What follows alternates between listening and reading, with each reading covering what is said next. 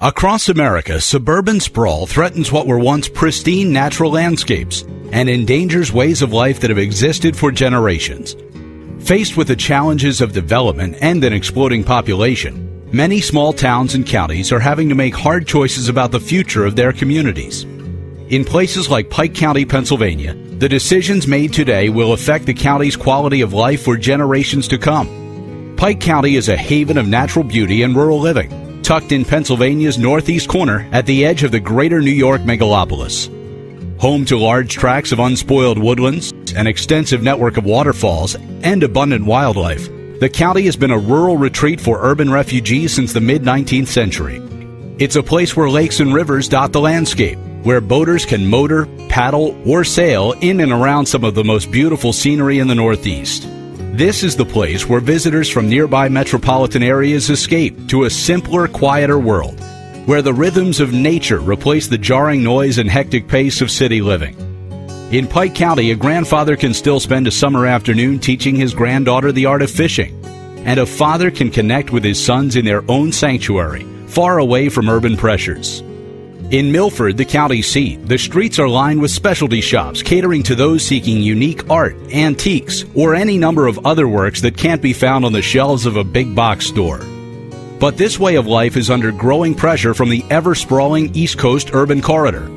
Though you would never guess it while hiking and biking through the tens of thousands of acres of park and game lands, or rafting down the free-flowing Delaware River, Pike County, Pennsylvania is just 75 miles from the heart of Manhattan. New residents, attracted by the area's natural beauty and relatively inexpensive land prices, have made Pike County the fastest-growing county in Pennsylvania and one of the fastest-growing counties in the country. People have come to Pike County seeking a sort of utopia, and I think that the natural setting here that is so extraordinary and unique in the New York region lends itself to that. One of the things that makes the county special today was largely forgotten for about 50 years. That from World War II to about 10 or 15 years ago, for a variety of reasons, the interstate highway system went in other places. There wasn't great transportation to get here. That even though it's so close to New York, it was kind of like overlooked and bypassed by the development patterns. That growth has kind of encircled it, and suddenly there's this vacuum in the middle, and there's this rush to fill that in. While almost a third of Pike County's natural landscape is permanently protected state or federal ownership, large tracts of land in private hands are under tremendous pressure from developers anxious to meet the demand for housing. It's green everywhere you look. The problem is it isn't going to be forever green. It's just a matter of time before the population pressures cause those open spaces to go. With this booming population comes the need for new schools and expensive infrastructure improvements. Wilderness becomes suburbia. The rural character is changed forever, and the creatures of the forest are forced to adapt or die.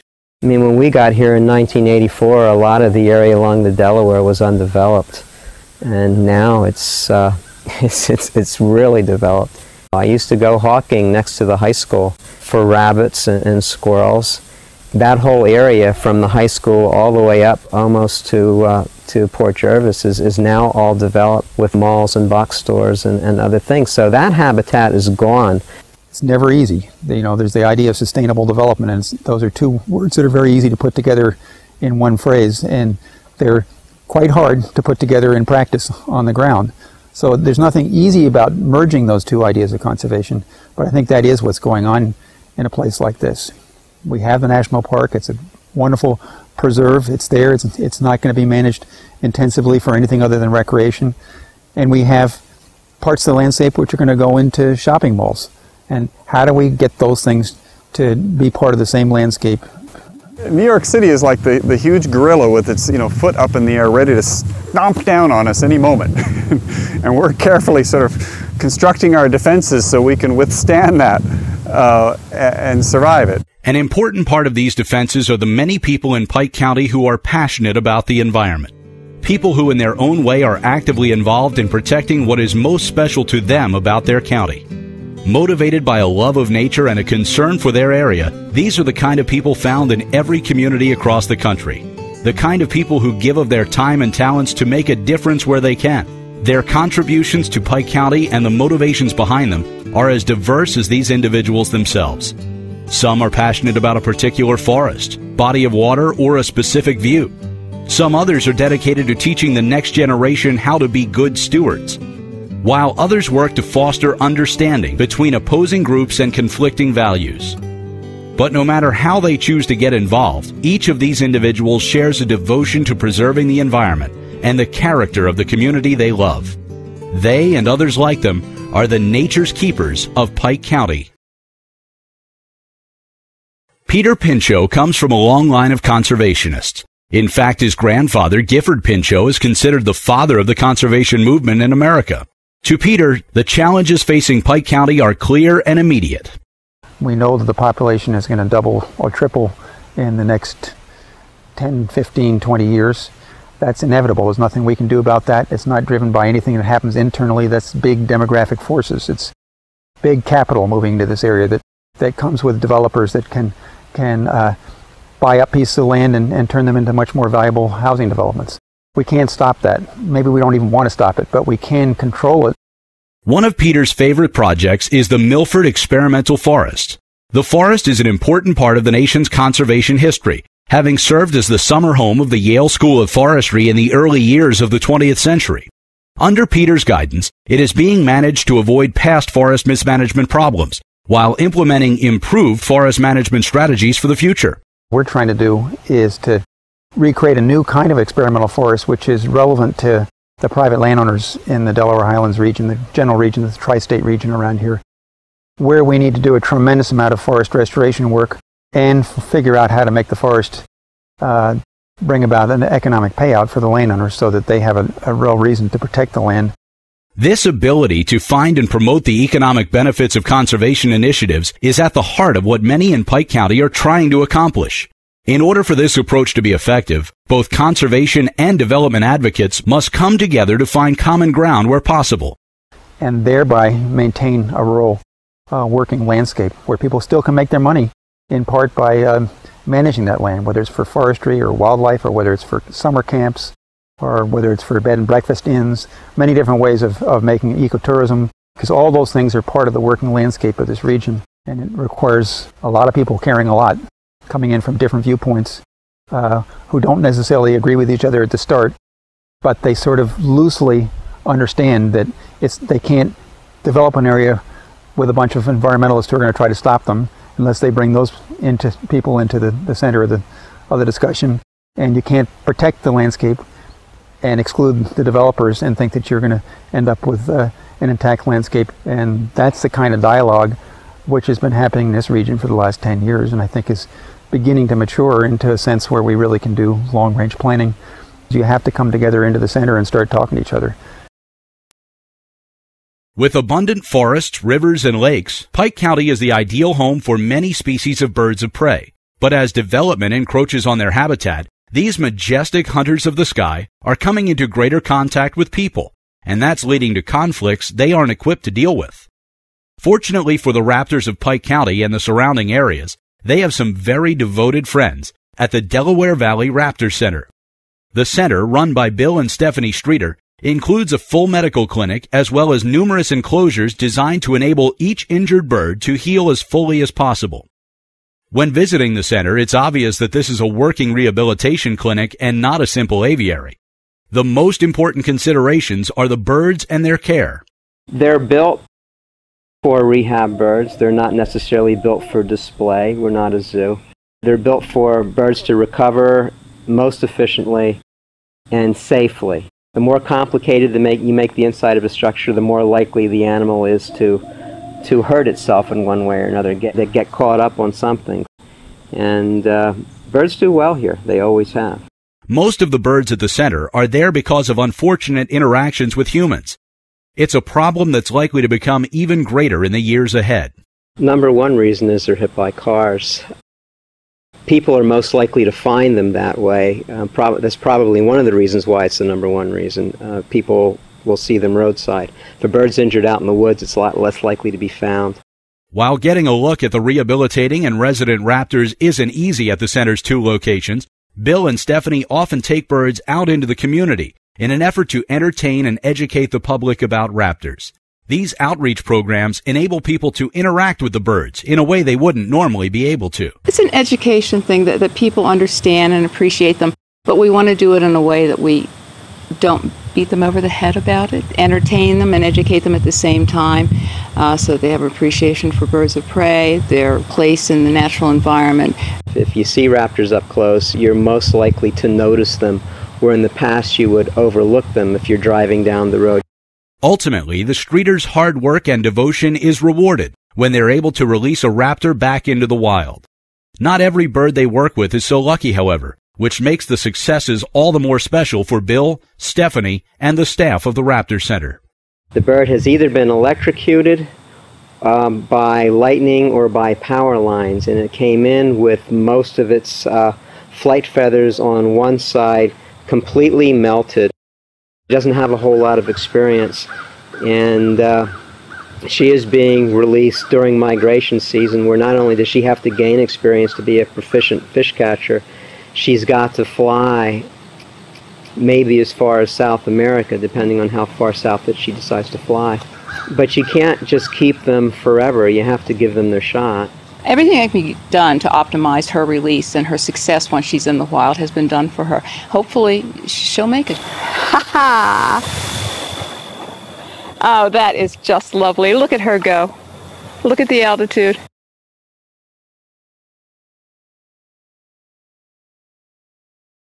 Ruth Jones has been paddling the waters of the upper Delaware River her entire life. In the 1940s, her parents opened one of the first canoe trip operators in the area. For Ruth, it was the beginning of a relationship with the river that has lasted a lifetime. I was an only child, and there were no neighbors for like 4 miles. So I played on the river. It was my playground, my playmate, and like a best friend. And to this day, it still is. I still consider it my best friend. Since taking over the family business, Ruth has seen many changes in the industry. Where canoes and rafts were once the most common way to travel down the Delaware, visitors today are discovering new ways to experience the river. And now the trend is kayaking. Everyone wants to kayak. I think it's a great thing for families because teenagers have a tendency not to want to do things on a family outing anymore. But the parents are in a canoe and they put the teenagers each in their own kayak. They're paddling independently, which is what they want to do, but they're still on a family outing, and it's a healthy experience for a family. With a lifetime of experience on this part of the Delaware, Ruth has an enormous amount of knowledge to share with her customers, many of whom are newcomers to the area and to the river. When you paddle down the river, you shouldn't paddle down the middle of the river. Paddle along the shoreline and just be very observant. There's wildflowers, there's all kinds of bird life and wildlife and plant life. It's like a whole new world out there just waiting to be discovered. I have a saying, a waterway, when properly used, is the only trail through nature that man can travel without leaving a trace of his passing. Think about that. You put your paddle in the water and you pull it out, you can't tell that paddle was in the water. You don't leave footprints, you don't make erosion. Unfortunately, not everyone heeds Ruth's advice. Some visitors leave behind proof of their passage on the river in the form of trash. Fortunately for the river and those who enjoy its pristine beauty, Ruth continues to be a faithful friend and custodian. My son and I both noticed back in the late 80s that the river was really getting trashed. A lot of beer cans, a lot of garbage, and we decided something should be done about it. So we organized a river cleanup in 1990. But the best part is now the same volunteers come back year after year after year. It's like a big family reunion every year, and they're all friends. And they all work very hard, and they're all very diligent and dedicated to cleaning up the river, and they do an awesome job. We have retrieved over 7,000 tires over this period, and close to 300 tons of trash in total weight. Just imagine if that were all in this river. Would you want to paddle on it? I don't think so. And if you keep a river clean and you're consistent in keeping it clean, people that paddle down the river will have a tendency not to throw more trash in the river. So you have to maintain it. You have to do it on an annual basis. You can't skip a year. It just makes me feel good. But from a business standpoint, The river is a resource that Kittatinny Canoes uses for their income, for their livelihood. But you cannot keep taking from a resource without putting something back. And this is our way of putting back. Robin Wildermuth is a professional forester who lives and works in Pike County. While the tens of thousands of acres of forest land in Pike County may look healthy and lush to most people, to Robin's trained eye, all is not well. Generations of logging, failed attempts at farming, and long bouts of brush fires have taken their toll. This actually looks like it might provide some cover for animals, but right now it's providing no deer food and very little food for any other species. What we're trying to do is we're trying to get back to that early 1900s habitat where there's thickets that provide a lot of food and cover, especially for ground nesting birds and deer, etc. So we're trying to regenerate these forests and bring back a diverse species mix. Many of Robin's clients are hunting and fishing clubs, some of which trace their origins back a century or more. The clubs are privately owned plots of land that enable their members to gather socially, as well as hunt, fish, and share the joy of the outdoors. The clubs have a vested interest in keeping their lands wild and viable for hunting and fishing, but rising land prices have created pressure on these private clubs to sell their wild acres for development. I think most of the hunt clubs have definitely been good stewards. They've protected the land over the years and really have been a wonderful part of the landscape. If it wasn't for the hunting and fishing clubs, I mean, right now you probably wouldn't see this like you see it now. This would be nothing but houses around here. Once in a while somebody will inquire. I think over the years we've had builders in the club that maybe thought that it would go somewhere besides being a club and maybe a development. They'd have their foot in the door, things like that. I mean, today in this area, they're always looking for a piece of property. In the meantime, Robin continues to work with landowners to regenerate their forests. Sometimes that means taking extreme measures to protect acreage by fencing it in, to keep it safe from the animals that need it most. It's a bittersweet proposition for Robin. So this forest is sort of healing from the damage done by the deer, but it's happening fairly slowly. It's probably going to take another 3 or 4 years before this is really striking to just an ordinary passerby, but I'm starting to see a lot of things in there. But the longer we leave it up, the more species will be reintroduced, the more diversity we'll get, and the thicker will create the cover. But I mean, it's a shame that you have to protect what is the best habitat for deer. You have to protect it from the deer. That's the only way to create it. As a forester, Robin deals in timescales longer than most people. He knows that decades of damage to the landscape will not be undone overnight, and that land which is in the process of rehabilitating may never have the chance to heal entirely. I think the next decade or so will determine the fate of most of the properties. Unless we can manage viable wildlife populations and sustain the interests of the hunting population, or if we can't maintain the character of the area that attracts the resort trade, we're just going to lose those components of the landscape. The conservation efforts of today's Pike County are not the first attempts to protect its natural heritage, but rather are part of a legacy that reaches to the very beginnings of America's conservation movement. Overlooking the town of Milford is Gray Towers National Historic Site, a working monument to those early days and a source of inspiration to conservation advocates. When James Pinchot built Gray Towers, much of the landscape in Pike County had been denuded by loggers, including his own father. James's friends included some of the leading artists of the day, among them the Hudson River School painters, who documented the beauty and ultimate destruction of the Northeast landscapes. It was against this family and personal background that in 1885, James asked his son Gifford if he would consider becoming a forester. It was a radical thing to suggest to a young man. At the time, there were no professionally trained American foresters in America, nor was it even viewed as a profession. But it was a path that the younger Pinchot came to embrace, and that would change the face of the nation.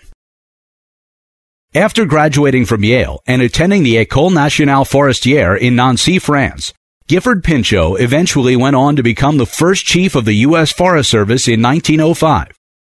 During his tenure, Pinchot increased the nation's forest reserves from 56 million acres to 172 million acres.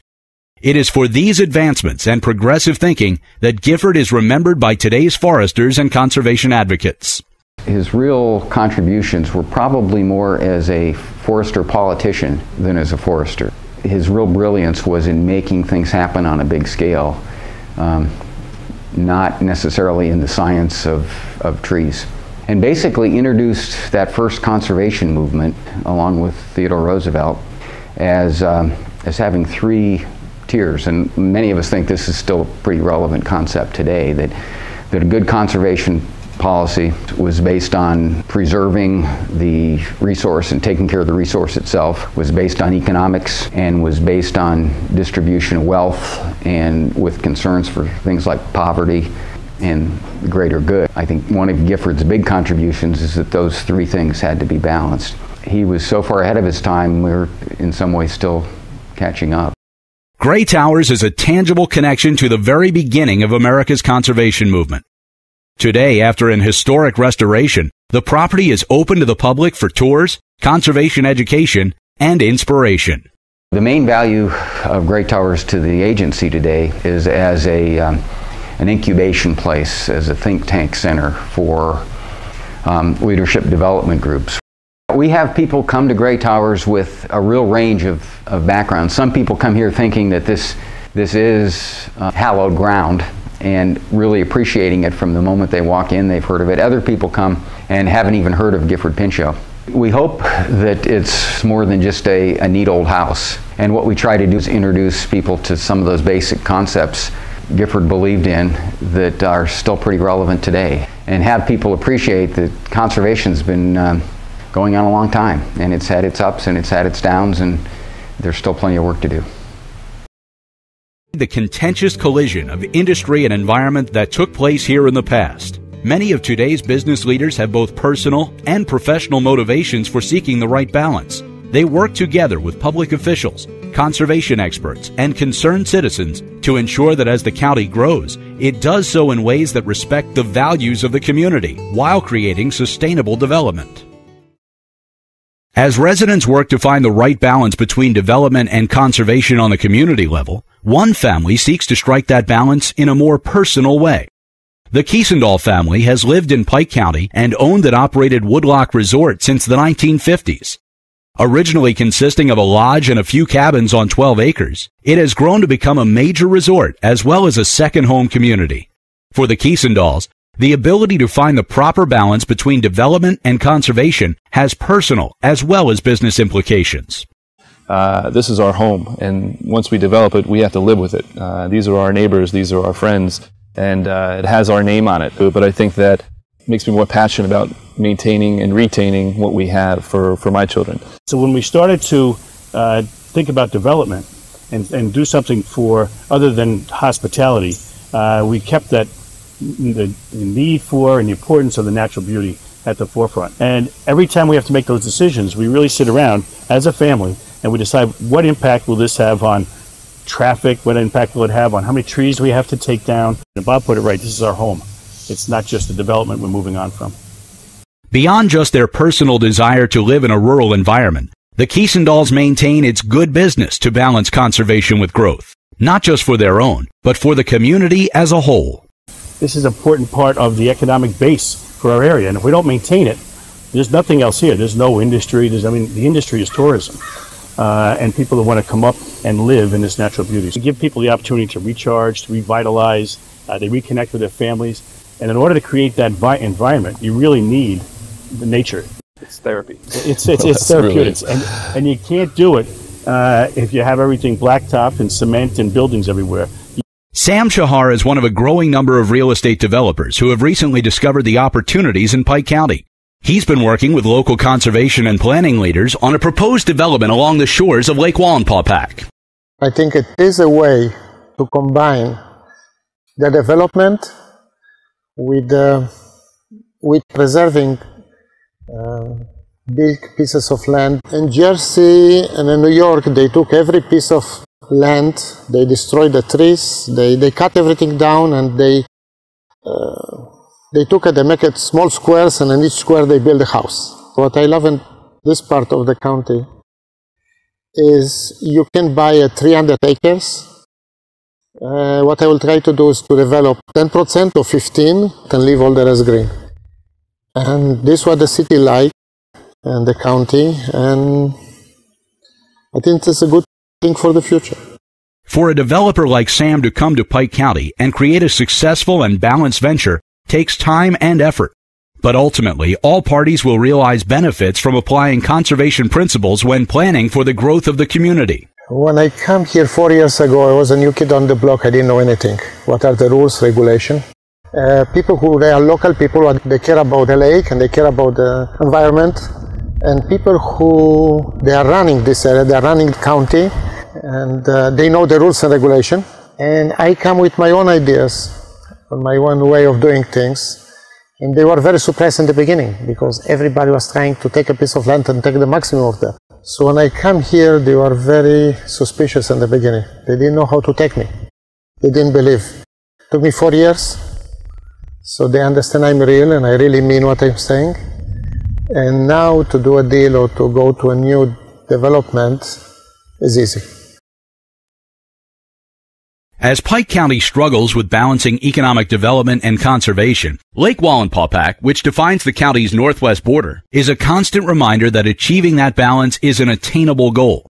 The lake, built in the 1920s by the damming of the Wallenpaupack stream, is an example of economic development in unison with creation of a new and thriving ecosystem. Maintaining the health of the lake's environment is essential to the economic well-being of the area.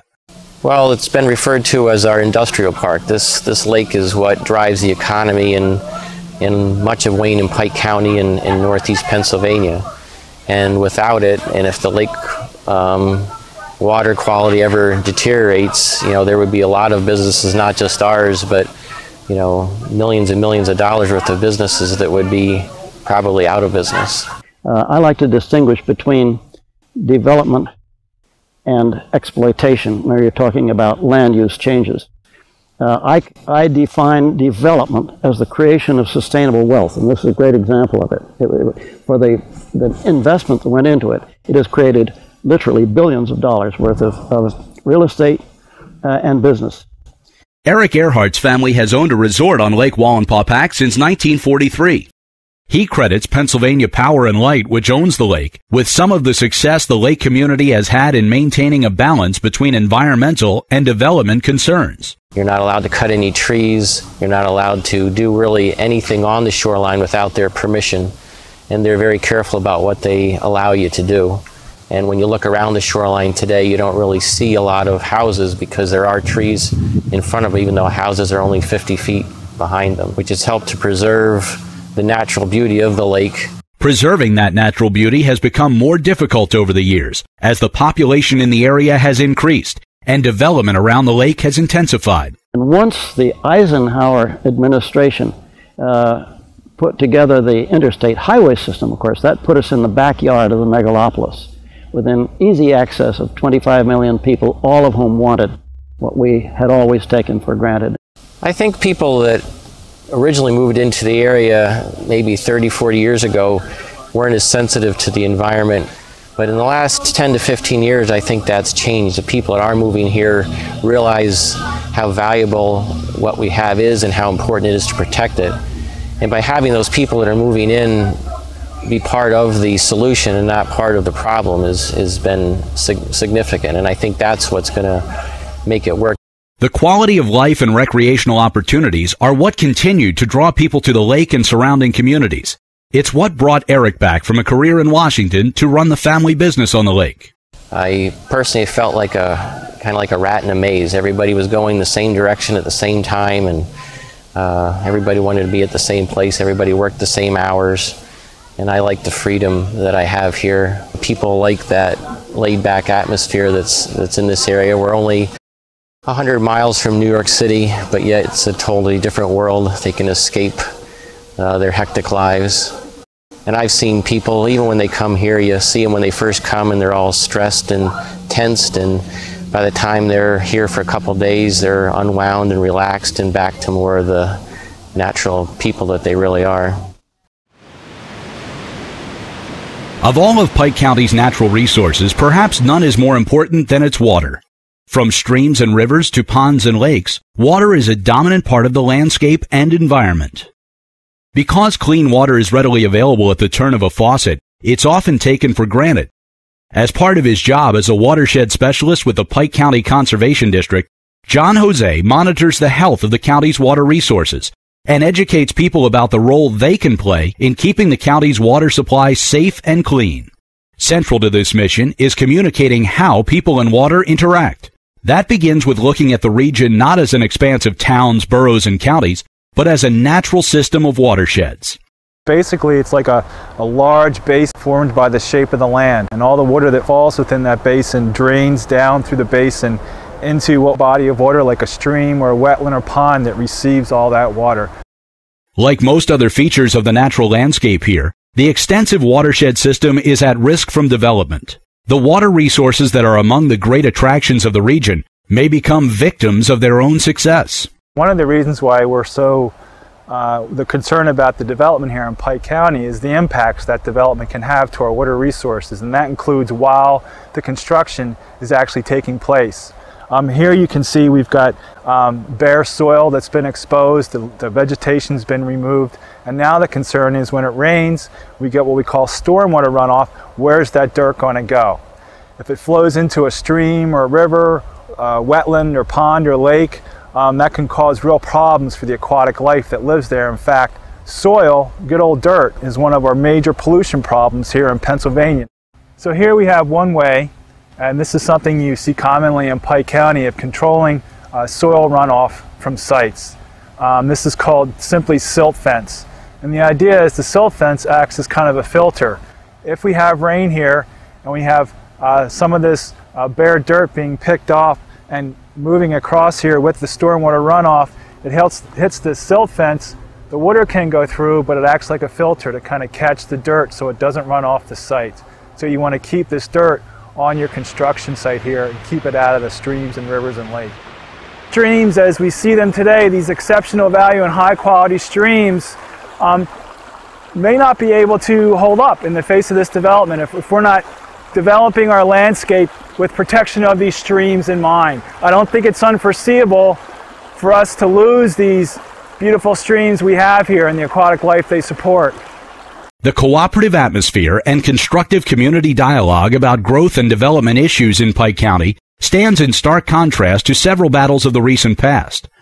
In the 1960s, a proposal to dam the Delaware River at Tox Island generated tremendous controversy and outrage, marking one of the first episodes of large-scale citizen activism over an environmental issue.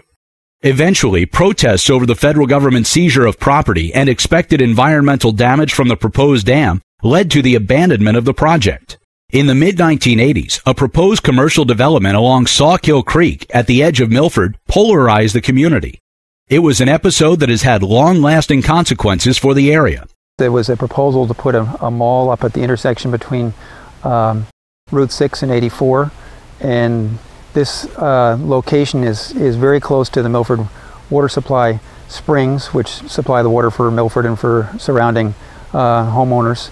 And the water authority was worried that a mall up there might have some impact on their springs, and so they did a test, and it seemed to show that there was a very strong connection. If you put some dye close to the mall site into the bottom of the stream, it would come out about 48 hours later into the public water supply. What ended up happening is it got upgraded to exceptional value, which is the highest designation of protection you can get in Pennsylvania. It was the first time when a stream that had commercial zoning in it was given this designation, and consequently it caused a real furor. John Duke Schneider is a local attorney and property owner. He was on the pro-development side of the Sawkill debate. At that time, there became a pretty good battle going on between what was called the Pike Environmental Defenders, led by the Pinchot family and other environmentalists, and a group of people that I was involved with called the Pike Partnership. The Pike Partnership was made up of some lawyers and realtors and people who had thoughts that by upgrading the stream, it would in effect take away all rights of property owners to develop their property. You could put nothing into it. In other words, you were actually prohibited from discharging anything, including not only stream discharge, but also things like parking lot discharge and things of that nature. As a consequence, The state upgraded it merely by that letter and then spent about 2 or 3 years doing studies to determine whether it actually should be upgraded. I think everybody that was part of that recognized that fight was not the right way to make decisions, and that we had to come and learn how to work with each other. And it took a while for everybody to cool down and realize that we all had similar goals. And it seems that most of the businesses, realtors and people who are in that area recognize that if it's done properly, you can get enhanced value because of the environmental protection. And so you have to get through the battle to protect the private rights, the private property rights, but in the long run, if it's done properly, you do get a total enhanced value. The fruits of that dialogue can be seen in the passage of the $10 million Pike County Scenic Rural Character Preservation Bond referendum, with over 68% support. It would never have passed if a significant part of the development community was not for it. If they didn't realize that it was in their own economic self-interest to protect big parts of Pike County, that this would drive up land values and drive up their values of their projects. So it became much more collaborative. Again, not everybody's on the same page, but much more so than it had been before. And the people who are the most potent conservationists are the people who live in those landscapes. And that's the challenge, is to develop community systems which can capture the power of passion that people have for protecting their landscapes and turn it into real action that finds that balance between development and protection of the landscape. While development that is sensitive to environmental concerns is an improvement over past practices, there are also areas that are so spectacular and important that many people want to see them preserved forever. Here in Pike County, individuals and groups have organized to take on that challenge. By engaging a wide variety of stakeholders, conservation-oriented organizations are attempting to foster dialogue and understanding while avoiding potentially disastrous confrontations. When it comes to land preservation, individuals often want to be helpful but are unaware of what they can do. In Pike County, they can turn to Delaware Highlands Conservancy for help. The Conservancy is a community resource that works with individual property owners, real estate developers, and community organizations to help permanently protect important pieces of land. And the most wealth that you can achieve from a piece of land is by cutting it up, subdividing it, and selling it off into smaller parcels. And when you step in and say, wait a minute, some of that's all right, but some places are so special they should be left alone. We work with the Planning Commission quite regularly. People are probably surprised at that, but a developer might come in and they might want to do a conservation subdivision, so they might have questions about how a land preservation agreement works or what are the benefits of doing it for them. They might want to understand what the terms of a land preservation agreement are. And those are areas that we have expertise in land preservation agreements and in enforcing those agreements in perpetuity. If I want to see a natural area protected, one way that you can do that is to buy the land and own it. The other way to do it is to restrict the development on it with a conservation easement. And if the landowner is willing to do that voluntarily, it doesn't cost you very much at all. And if they're willing to do that for a fraction of the purchase price, then it costs you less to protect that landscape that you've deemed critical. These easements are binding contracts that restrict or prevent development on a property. In return, the landowner retains ownership of the land and often is entitled to significant tax benefits. The property itself stays on the tax rolls. You can't preserve it all, and you wouldn't want to, and that's not our goal. It starts with the landowner's loving his land or her land. It really begins there. And if you have a lot of land set aside that's an investment, you don't want to hear from us. But if you love your land, we can help you save it. That's about what it gets down to. One such landowner with a special piece of land is Jane Quick. Her family had happily lived a rural life in Pike County for generations, but over time, development encroached on their property. It fell to Jane to preserve the family legacy. Fortunately for her, the Conservancy was eager to help. Jane called us, and we came over and looked and recognized the value of what she has here and agreed that if she asked me if we could help her keep her land from being subdivided, that her mother had asked her to do that on her deathbed, and I know Jane Her mother didn't have to ask her. She just flat out didn't want to see this place subdivided. What I was especially drawn to were the wetlands that are just over the hill here, and the great blue heron rookery that's there, and the osprey nest that's there, and the ducks and the wildlife, and the water quality. Two lakes drain into it that are, the one lake is fairly heavily used, and these wetlands absorb the nutrients and the pollutants and keep the water clean. Despite the success of their organization, both Barbara and Sue see the changes taking place in and around Pike County and know there's still much more to be done. There's a sense of urgency after 9/11 hit New York City. People poured into this area. A lot of these homes here are second homes, part-time homes. That's changing. More and more people are moving here on a permanent basis now, bringing their children, trying to get away from the big urban centers that are vulnerable to terrorist attacks like New York City was. I think we are lucky that in Pike County that we have all these different groups that are willing to work together, that are willing to at least sit down at a table and talk and listen to one another, regardless of what it is that needs to be addressed, whether it's a conservation issue or a development issue. But I think that there is a willingness and an acceptance that we're only going to be able to shape Pike County's future if we work together. Twin Lakes is a small community in eastern Pike County. It's an enclave of seasonal homes, with many of the residents spending summer weekends here to escape from New York and cities across eastern Pennsylvania. Like many residents, Tom Hoff's family has owned a cabin on the shores of the larger of the two lakes for over a century, and he thinks things are ideal the way they are. I always had the feeling, and I can remember this as a kid in college, that I never want to see this road change.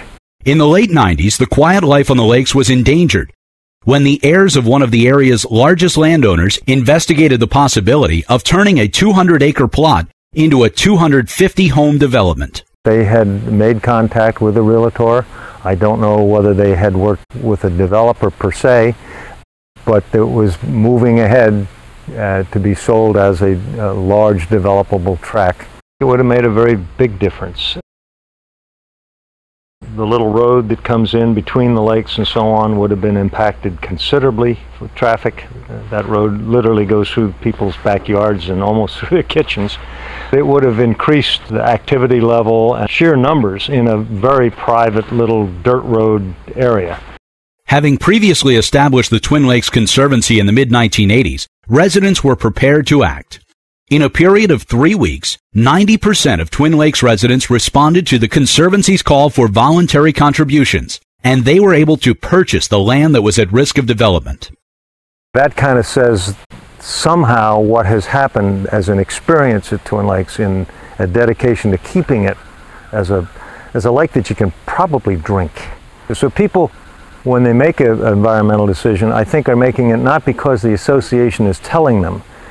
They, as a group of individuals, are saying to the Conservancy, we endorse this, we think this is a good thing, and we're willing to put a couple of bucks or some kind of energy behind doing it. After securing the property, the Conservancy turned it into a preserve for contributors to enjoy. There are a couple of spots I think people find is sort of favorite. The big, we call it kind of Fern Gully down the bottom of the hill where it's wet is a pretty spot. But I think it's solitude, it's quiet. It's the feeling that this belongs to us. It's ours and we're stewards of it. For Tom, the Twin Lakes Conservancy and the Preserve are a way to ensure that this place, which has meant so much to his family for so long, will always be here for future generations. I had a tremendous career, but when I look back, having been, at a fairly high level in a major corporation, there's nothing tangible there except what's up here. Those of us, I think, that have played a role here will have left something tangible that hopefully will be here for generations to come. While the people of Pike County have made important strides in protecting their natural resources, it's an ongoing process. Education is a key element in ensuring that today's gains stand the test of time. Across the county, numerous individuals and groups are reaching out to people, especially former city dwellers, to teach them about the natural wonders of the area and instill a sense of stewardship that can be passed from generation to generation. People who don't typically spend time outdoors in forests or hiking through a pine barren might miss a lot of what is so special about places like Pike County. Naturalist and environmental educator John Sorreo helps urbanites connect with the great outdoors. Go to a pine barrens, then you can go to a bog, then you can go to a glacial lake. You can go to all those habitats within 15 miles. The low elevations have the river valley, the Delaware River, one of the last wild and scenic rivers in the eastern United States, free-flowing rivers. And that beautiful floodplain forest that's along the shores of the Delaware where these big sycamores and silver maples grow. You just go a little bit up the banks from the Delaware and you're into a hemlock ravine where a waterfall comes down. So within less than 15 miles really, you can go to 6 or 7 completely different natural communities and see all the plants and animals that belong in those communities. And that's what makes this such a great place to live. But for John, spending time connecting with the environment is more than just a fun way to spend a weekend or a day while on vacation. It's an intrinsic part of who we are.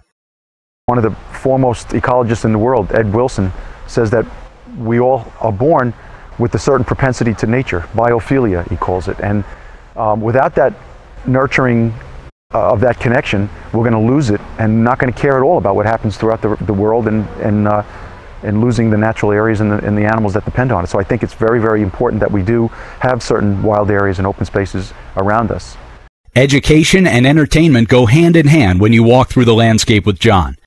Underlying that is a serious effort to help people connect what they do and see here with their own lives. It's up to us, naturalists, environmental educators, to convince these people that it's to their own benefit to try to preserve what open space is left in our area, both for the health of the community and for the very character of the area that they move to.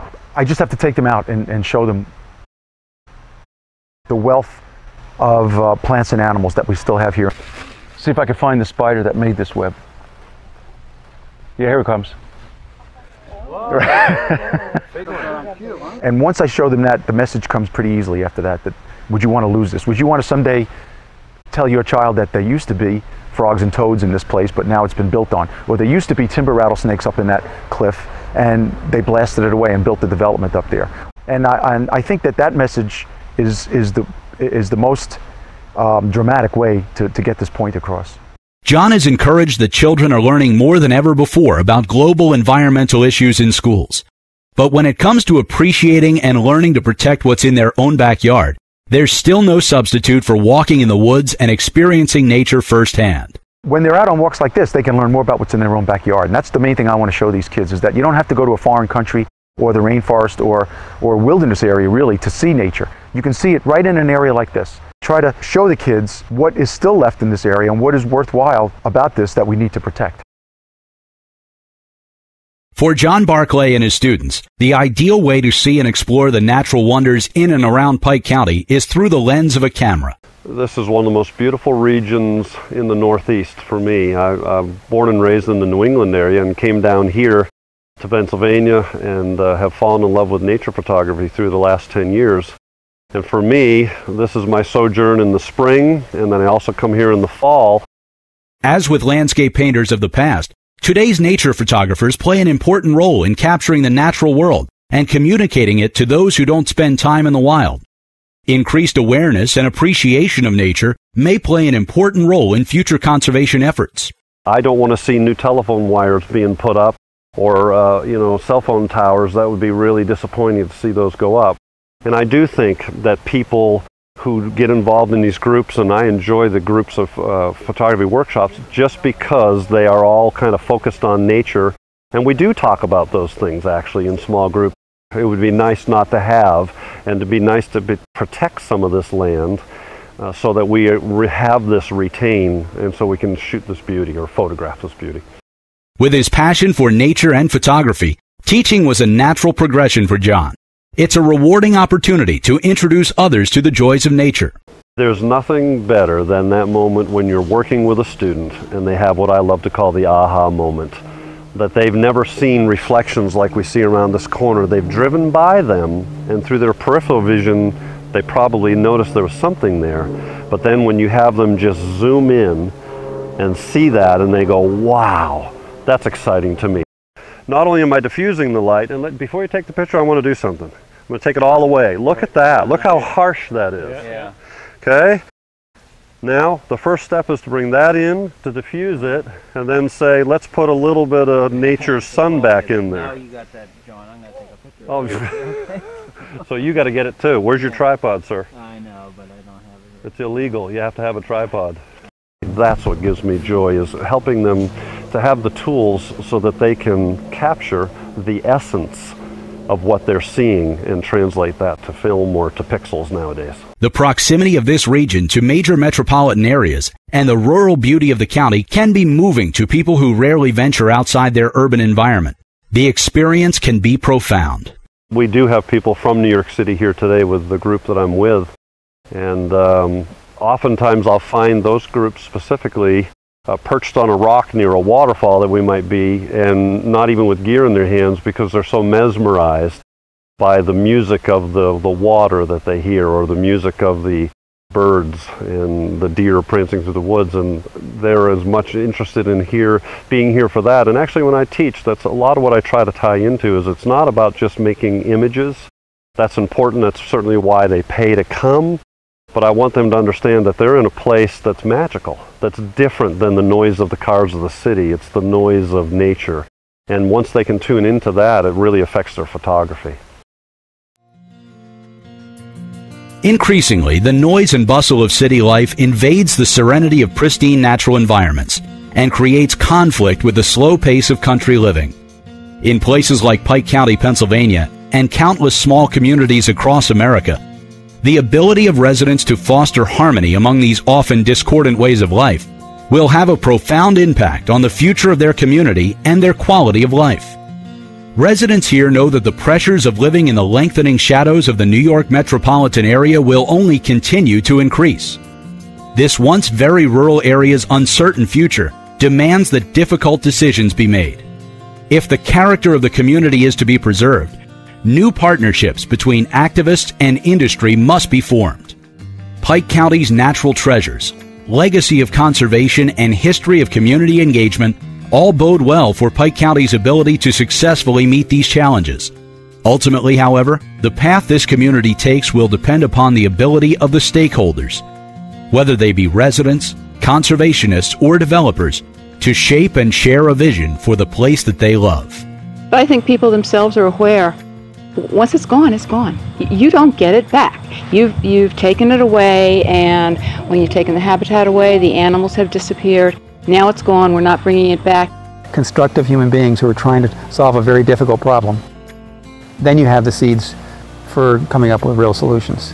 There will be no simple solutions. There's no cookbook, there's no right answers. There's just that process of starting to trust.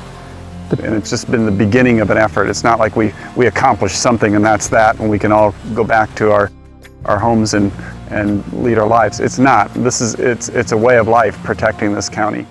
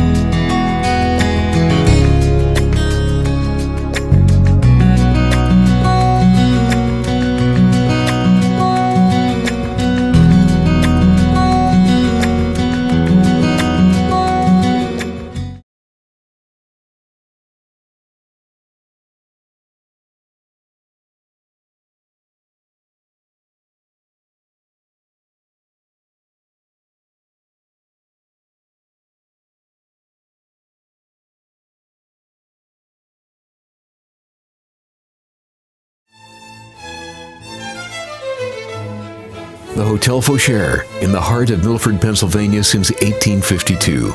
Casually elegant accommodations and fine dining.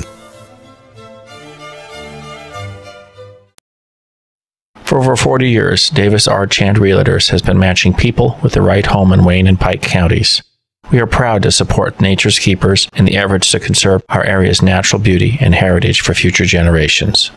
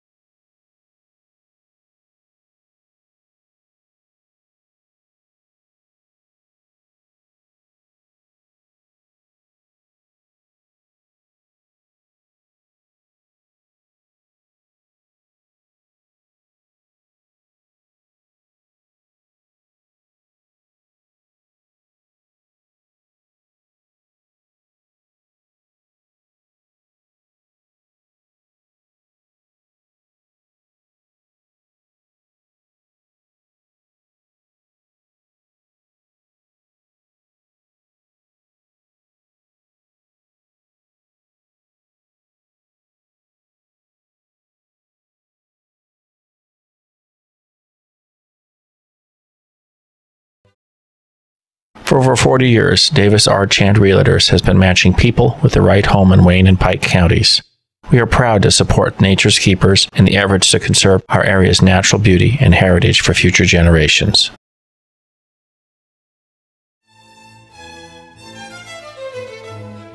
The Hotel Fauchère, in the heart of Milford, Pennsylvania since 1852. Casually elegant accommodations and fine dining.